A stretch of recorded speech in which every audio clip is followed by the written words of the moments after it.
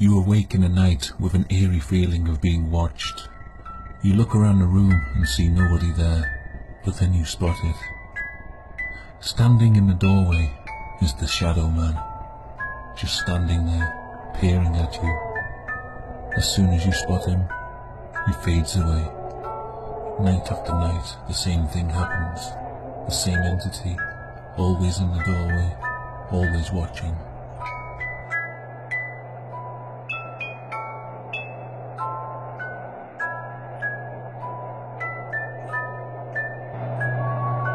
I see shadow people. You know, like I see dead people. I see shadow people.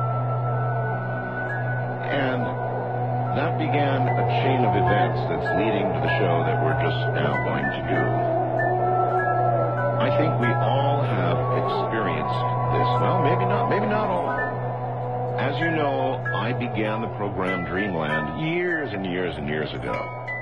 And I wrote the intro to Dreamland.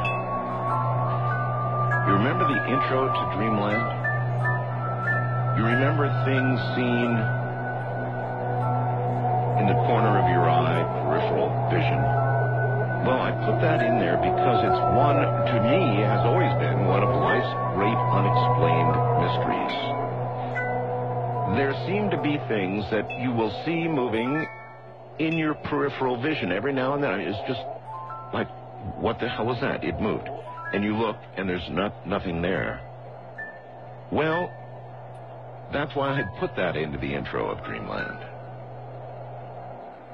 And now, we got the call, what, a week and a half ago, I said, something like that. And the person said, you know, Art, not only do I see them from the corner of my eye, but I'm beginning to see what I call shadow people, clad in dark garb, with usually, you know, with some kind of a cover over their head, a shroud or something.